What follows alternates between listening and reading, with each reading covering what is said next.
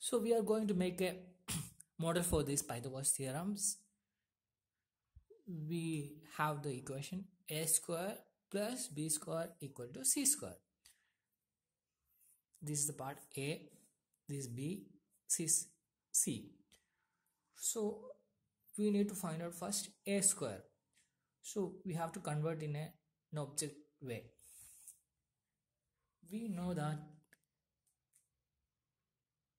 area of a square is a square if the side length is a. So first we have to make a square.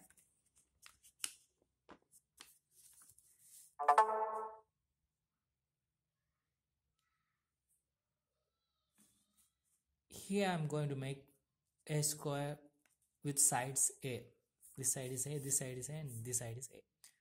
So this is a square having equal length. So a square means this entire area is a square. So we got a square. So first we have to create a box. So I created a box with a square box. This is a square box because each sides are equal. So this entire area is the a square. Same way I have another square here. This is a square box having same length. So this is equal to b. So this entire area is b square. So if you fill this area,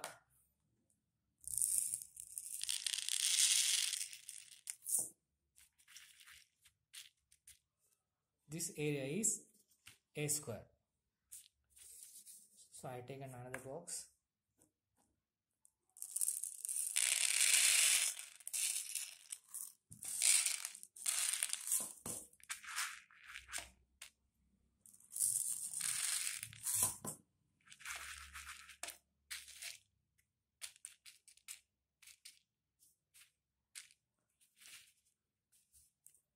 This entire area is b square.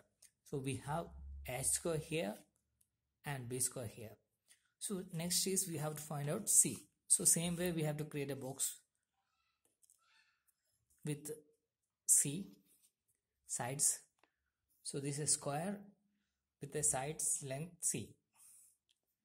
So this area is c square.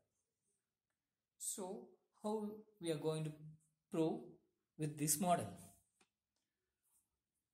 I am filling a square here. It's not completely filled. And I am filling b square here. B square means the area of square. See, it's completely filled. And this is the simple and cheapest way to show Pythagoras theorem. So we have proved here a square plus b square equal to c square with the help of 3 squares. Thank you.